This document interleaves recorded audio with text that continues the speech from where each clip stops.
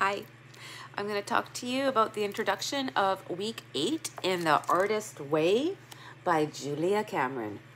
I only have 4 more weeks to go, you guys. Oh boy. This has been a doozy, kind of like a love-hate relationship. Well, not really hate, just kind of love-dread. There we go. A love-dread relationship. And again, it's my 3rd time doing it. Although I don't really remember a lot of it my previous times, which kind of tells you where I was at. And this time through, I see it a total different way.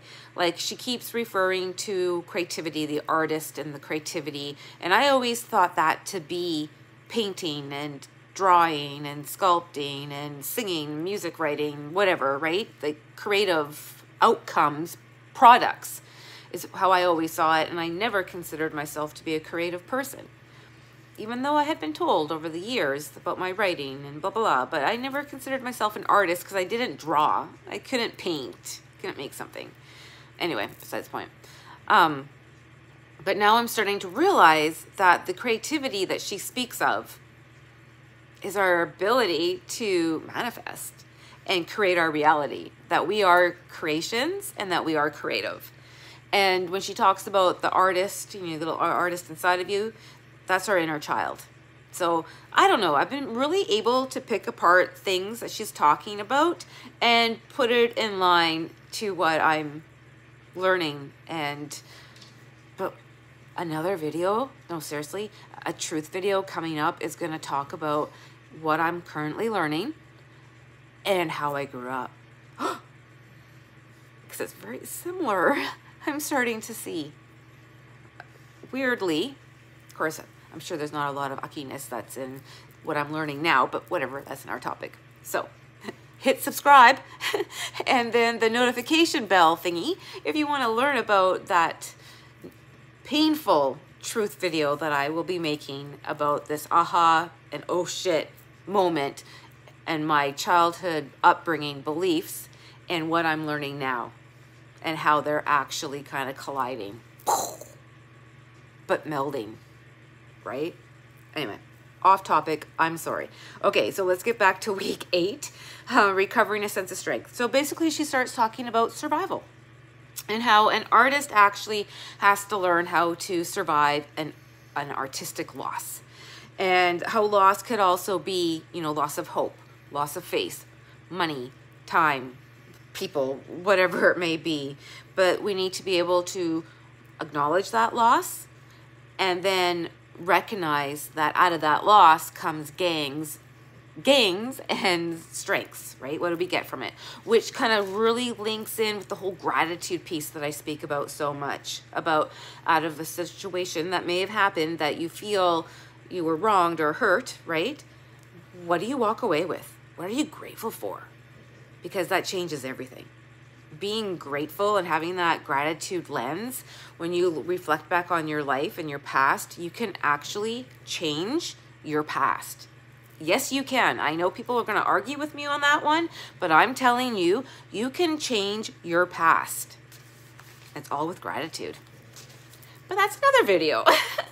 Okay, so back to The Artist Way, Julia Cameron, week 8. As you can tell, this was kind of a hard one for me. So anyway, talking about being able to recognize that, you know, your artistic loss actually happened, being allowed to mourn it, grieve it, talk about it, share it. And she says that a lot of artists don't do this because they feel silly, because it's an art thing, right? Because of the stigma that is attached to it. You know, I guess 30 odd, 40, 50, 60 years ago, being an artist had some kind of stigma. But you know what? I'm thinking nowadays, it doesn't as much as it did before. I mean, look at how the arts community and programs and, you know, possibilities, opportunities have just like, when I was in school, we didn't talk about going to art school, right? So it's really interesting. I think times have changed, and the book, although it's really great, we could kind of change it up a little bit to reflect the current state of affairs. Okay. Back onto this, sorry. Okay, so she talks about all that, and then basically how those hurts, those pains, when we don't express them and acknowledge them, they turn to scars, and then that's going to be our artistic block years down the road. But one thing I could not believe that she actually said is that she links the artistic loss to what a woman who had miscarriages would feel. She says, women who have miscarriages, as does a writer, suffers terrible losses when a book doesn't sell. Just like a woman who lost a baby would go through that grief. She's saying that it's comparable. I'm not sure how I feel about that, and I'm pretty sure that probably wouldn't be in the new edition of the book, is what I'm thinking. But she does talk about, a reminder, how our artist is like a little child, and we have to remember that our artist in us can't handle intellectually what the big adult would handle, and we're more emotionally going to be affected. So that was interesting concept there. So basically you got to acknowledge that you had these losses, and then you've got to, mourn them so it doesn't become a barrier to your future dreams. Okay. She then speaks of, us being childlike, not childish. There's a difference there. And we can accept to learn from criticism when it has truth. But when it really hits hard in the artist, and it impacts the artistic loss, is when that criticism is contained in judgment. And I guess that makes sense. Judgment hits harder, right? Because she kind of shared it, whereas, maybe you did something, wrote something, whatever, and someone says, oh, that's really good, but the line could have been whatever. You could go inside and like, yeah, actually, they're right. Oh, that's a good idea. I see that. And so that criticism, of course, isn't going to be painful. It's only painful when it's attached to or perceived as judgment. And that makes total sense to me outside of this whole artistic thing, just in life in general, right?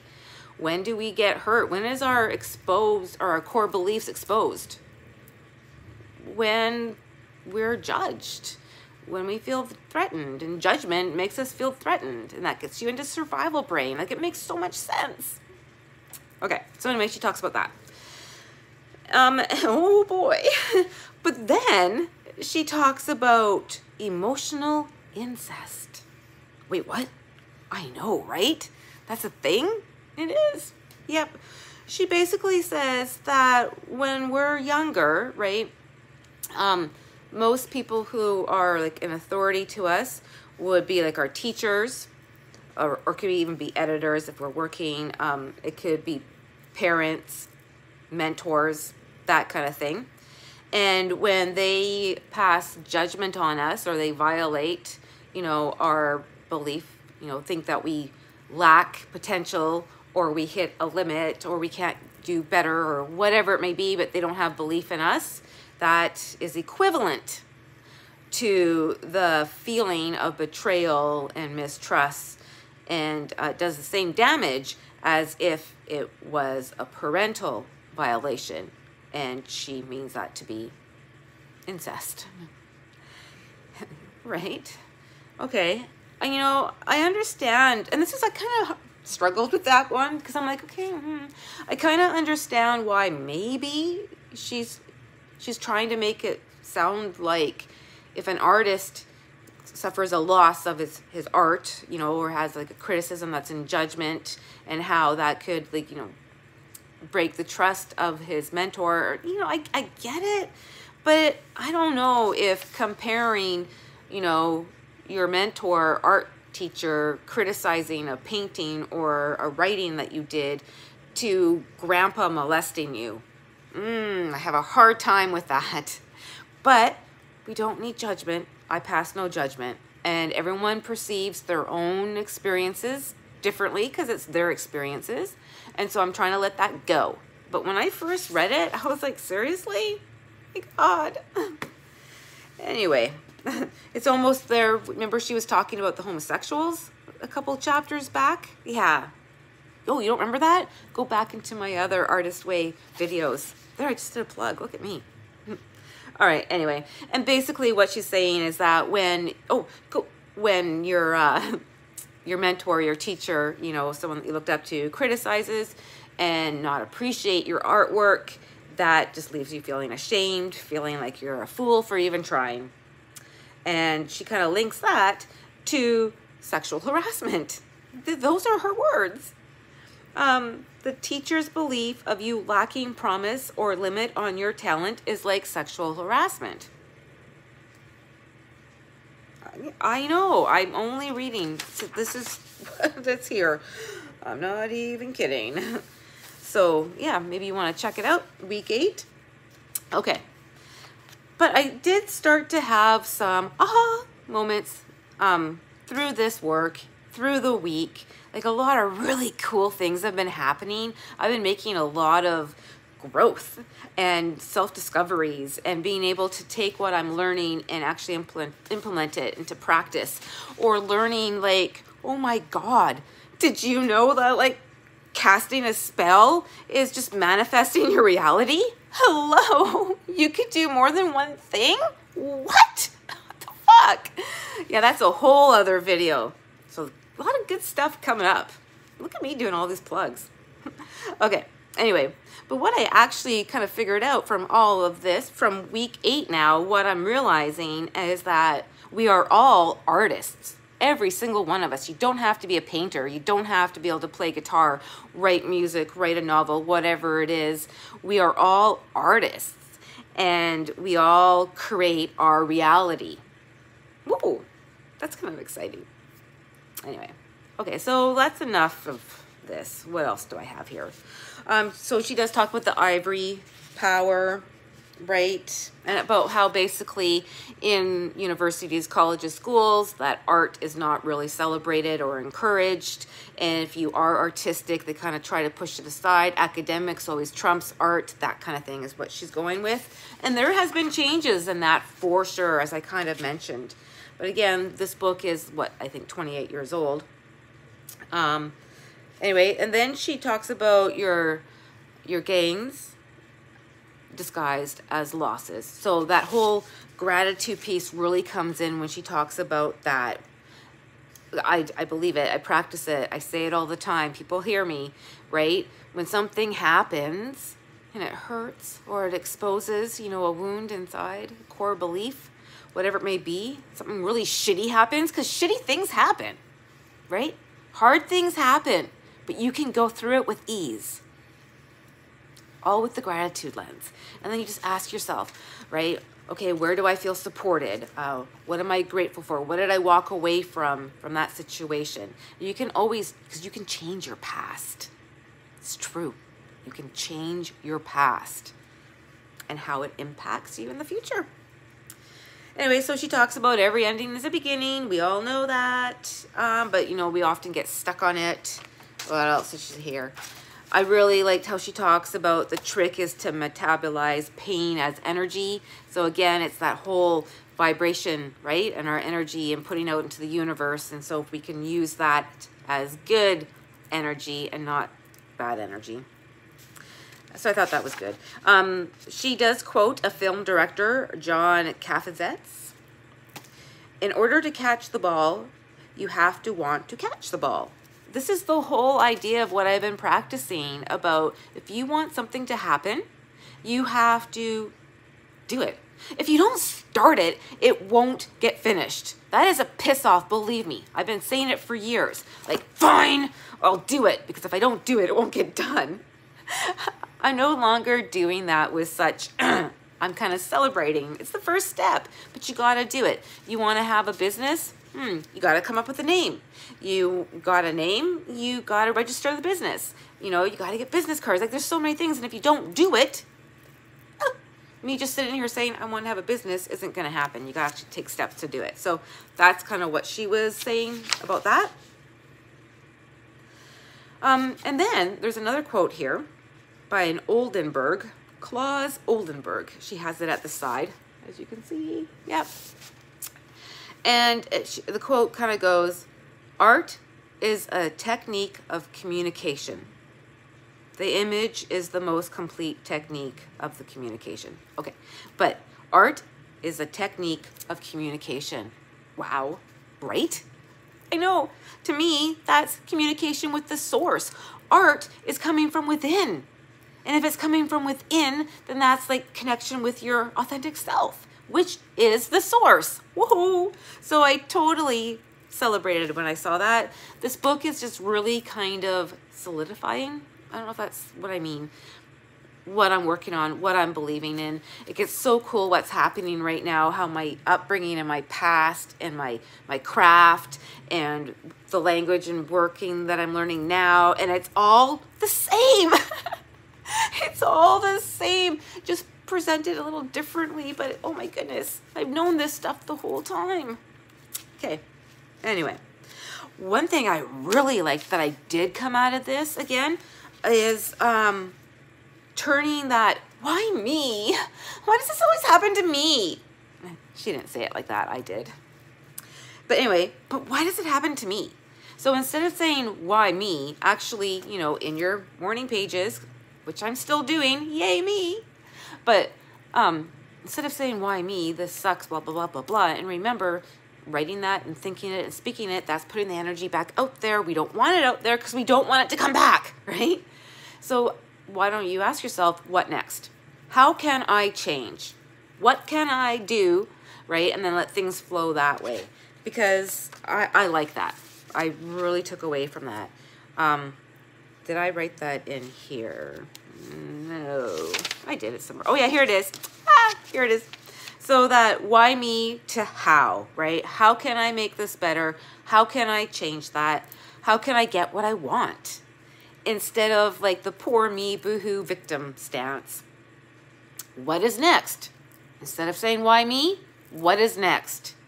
And that would be like the key to resilience, which she talks about being self-empowered and having choice, right?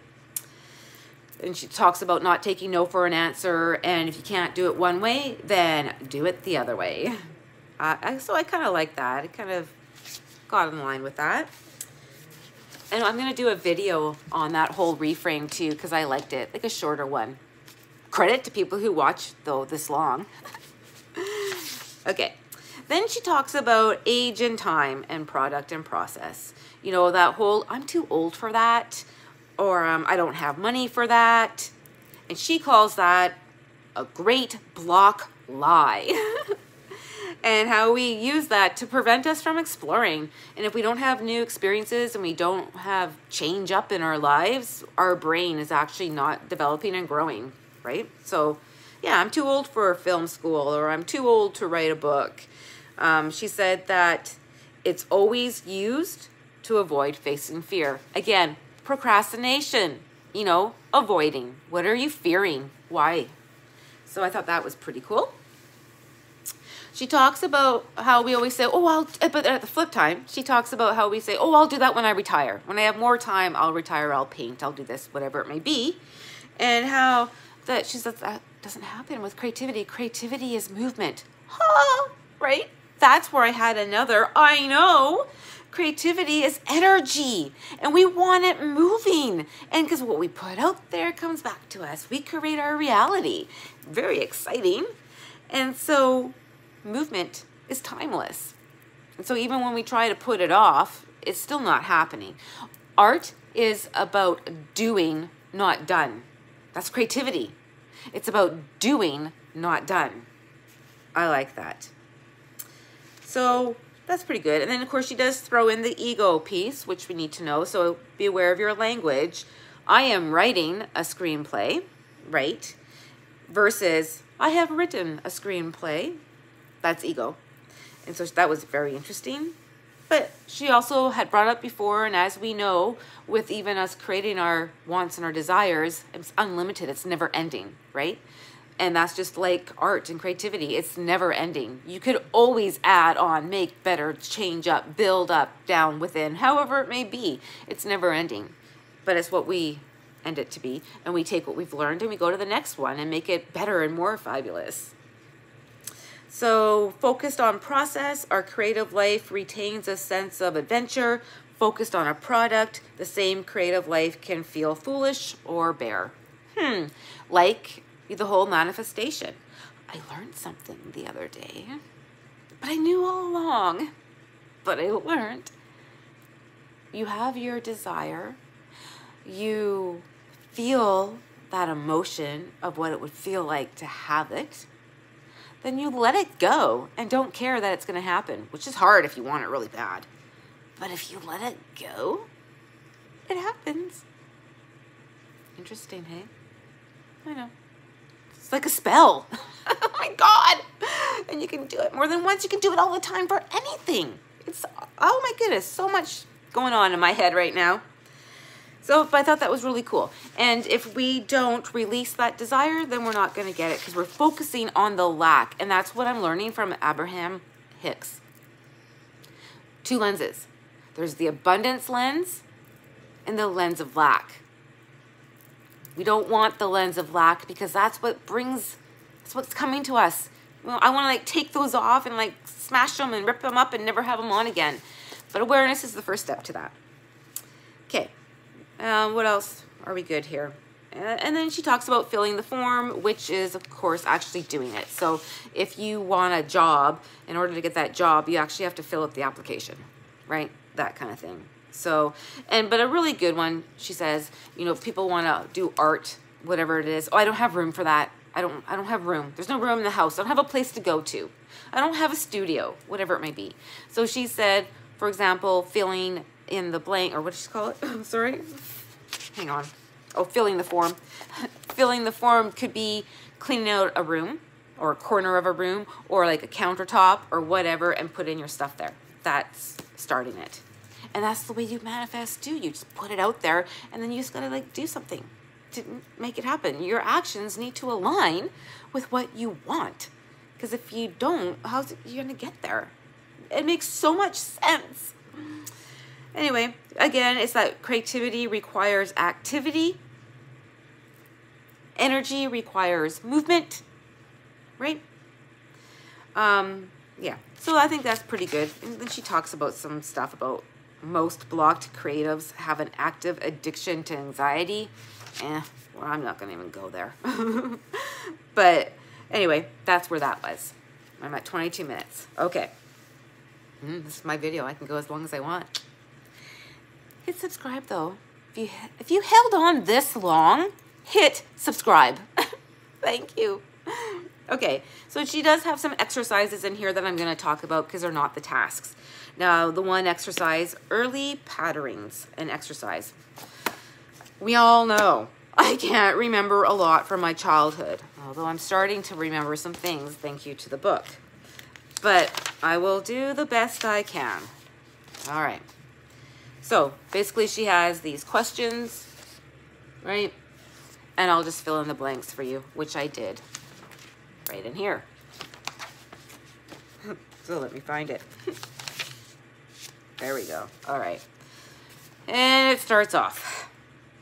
As a kid, my dad thought my art was blank. That made me feel blank. I didn't have a dad, right? You know, there was somebody who was with the woman who gave birth to me. Papa, we call him.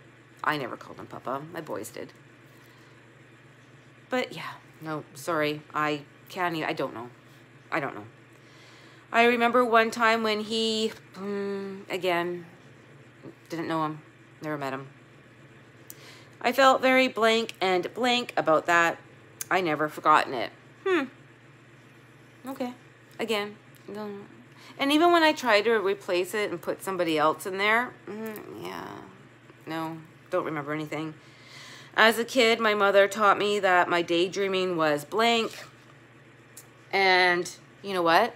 I don't know. But here's the thing. I actually thought about this one because I can't daydream. Let's change that. I'm learning how to daydream right now. It was something I could not do, to dream. Because I'd always, that can't happen. What are you, stupid? That's ridiculous. You can't do that. What the fuck are you even doing? You're wasting time. Oh my goodness, that just came out. But wasting time daydreaming. Now, I don't know if that's something the woman who gave birth to me said to me. I don't know, maybe someone else did. Like, I don't know where it came from. But all I know, as an adult, I didn't daydream. I don't know how to daydream. I didn't know how to play. My kids. Anyway, so I don't know. But something tells me that clearly daydreaming was not encouraged. Otherwise, I might be a little better at it. Okay. I remember she'd tell me to snap out of it by reminding me blank. Couldn't tell ya. I really tried to think about this, especially when I started to make a connection about, wait a minute, if I think it's a waste of time, or I think that, you know, I should be thinking smarter things than things that can't happen. Somebody might have told me that when I was younger, but I do not know. The person I remember who believed in me was, I actually remember a man and a woman. There were a couple. My uncle David and my auntie Eleanor. They weren't really my uncle or my auntie, but I called them that. But I know they believed in me. I remember my uncle telling me when I was little that I could do anything I wanted to do. I could be anything I wanted to be. That I was beautiful, that I was smart. He told me those things when I was really little. And I remember that. Like, I really remember that. And then, I remember one time when we were picking dandelions. And he was picking dandelions for his wine. And I was picking dandelions for my perfume. And I remember, as it says here for number 8, I felt safe and happy. Safe. I was happy and cared for, loved, connected, excited. What else did I say? Yeah, loved is what I said. Safe and loved about that. Picking those dandelions. And I never forgot that. So much so, yes, I actually have dandelion tattoos. I do. It's one of my happiest memories. It's the dandelion picking. Anyway, and then so I also did it. Notice the 3 stages of the dandelion, right? First with all like so you have the maiden, the bright yellow. Then you have the mother, which would be with the seeds, with the seeds right there. And then you have the crone, which is with the seeds being blown off. Right there.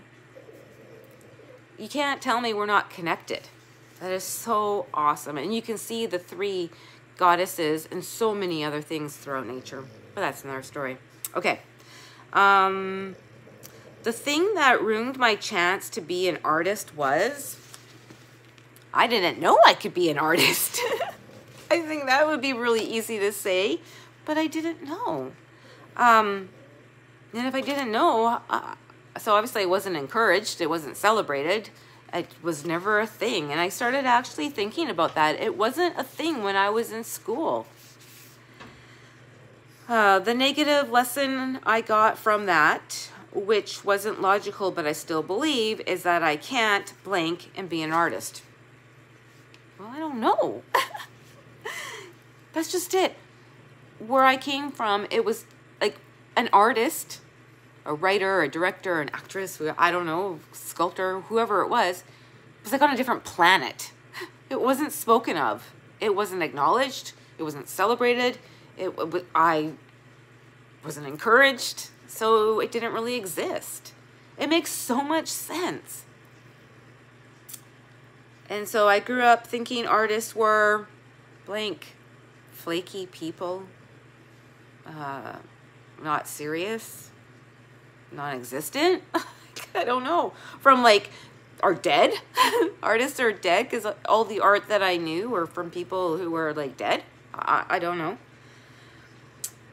The teacher who shipwrecked my confidence was, do you guys know? Question 13 here, or not question, but I guess statement 13 of this exercise. The teacher who shipwrecked my confidence was Miss Guthrie. Yeah, I'm calling it out. Yeah, I know she's dead, but she called me stupid. Really? In front of everybody. What the hell? Who does that? A teacher? Yeah. Anyway, And then 14 was, I was told. Oh, I just told you that. 15, I believed this teacher because everybody said it. I heard it in all environments. I knew it to be true. 16, the mentor who gave me a good role model was, I can't remember when I'm younger, but I don't even know role model. Like, I never really had anyone, but I would look at just people and see how they were living, how they responded, how they behaved, what they were doing, and how they made me feel. And then I would try to do that too. Yeah. I had to learn how to react and respond in some situations by watching other people, how they responded. And if everybody was laughing, oh, I should laugh too. If everybody was sad, okay, I better be sad too. Right? Anyway, that's a whole other video there too. Okay. When people say I have talent, I think they want something from me. And what talent are they talking about? Do they think I'm that stupid? Oh, see, that was the old thoughts in me. But yeah, seriously, if you said I had talent, I'd be like, for what? I can't sing, I can't draw, I can't paint. Like, what am I got talent for? So, anyway, I would think, well, as she says here, the thing is, I am suspicious that they want something from me. They want to take something from me, is what I'd be thinking. They want to fool me to get something from me. 19, I just can't believe that. And what did I say here? I said believe, oh wait, I want to make sure I get it right. I just can't believe that people want my company with nothing in return. That was the old me. That was a belief that I carried for a long time. You know, nothing comes for free, nothing comes easy. Oh, there's always a catch. And usually it's something you don't want. But I don't believe that. And I don't see that now. And I don't feel that. So, yay. Although I still have a little bit. It's not gone. Like, I got to work on it. I can't do it overnight. If it took like 48 years, right, believing it, it's going to take a little bit to try to correct it. But I'm aware. So, yay me. And then the last one, yeah, I know. If I believe I am really talented, then I'm mad as hell at blank and blank and blank and blank. You know what? I am talented because I'm creative. Because I can create my reality. Because I make potions that work. They really work, by the way. When you use them, they work. And, you know, I have a talent for growing plants, and I can write. I'm really good with words. So I have a lot of talent. And you know what? I'm not angry at anyone. I'm not mad as hell, because that is wasted energy. So people in the past who did not encourage me to be the artist that I am, to realize that I'm an artist, I forgive you. I have no anger towards you. I'm celebrating where I am right now. So I'm good with all that. And that's how I ended those questions. So she does have affirmations that she wanted you to pick. So the ones that I picked were, blah, blah, blah. Let's see. Oh wait. What were they? Okay. Creativity is a blessing I accept. My creativity blesses others. My creativity is appreciated. I now treat myself and my creativity more gently. I now accept hope. I now act affirmatively. Those will be my new affirmations that I will add in. But I'm going to do a short video on this new affirmation that I created that I absolutely love and I want to share with you. But that's all it is for right now. The Artist Way, Julia Cameron. Yoo-hoo, credit if you guys lasted this long. Have a great night.